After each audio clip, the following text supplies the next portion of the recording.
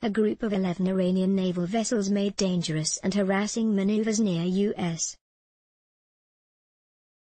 ships in the Persian Gulf near Kuwait on Wednesday, in one case passing within 10 meters, of a Coast Guard cutter, American officials said. Iranian officials did not immediately acknowledge the incident, which comes after armed men believed to be from Iran's Revolutionary Guard seized a Hong Kong-flagged tanker.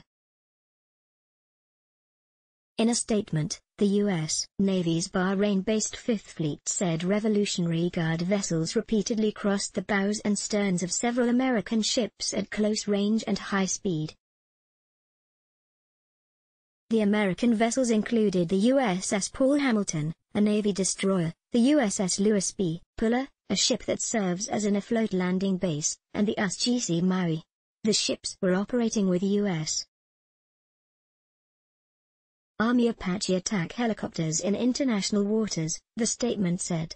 The dangerous and provocative actions increased the risk of miscalculation and collision, and were not in accordance with the obligation under international law to act with due regard for the safety of other vessels in the area, the statement said. Americans issued multiple warnings via bridge-to-bridge radio, fired 5 short blasts from the ship's horns and long-range acoustic noise-maker devices, but received no immediate response, the statement said. After about an hour, the Iranian vessels responded to the bridge-to-bridge radio queries, then maneuvered away. The semi-official Fars news agency, believed to be close to the paramilitary guard, acknowledged the incident in a report that did not include any comment from Iranian officials. Tense incidents remain common between Iranian and U.S. forces in the Persian Gulf and its narrow mouth called the Strait of Hormuz, through which a fifth of all the world's oil passes. Iran seized ships last summer and the U.S.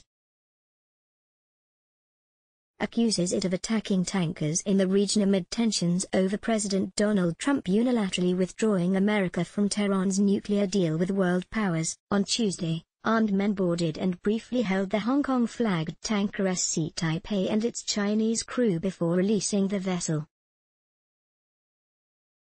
The U.S.-led International Maritime Security Construct, a group created to deter Iranian attacks in the region, acknowledged the incident in a statement late Wednesday. The group said it assessed no immediate threat to the free flow of shipping in the area.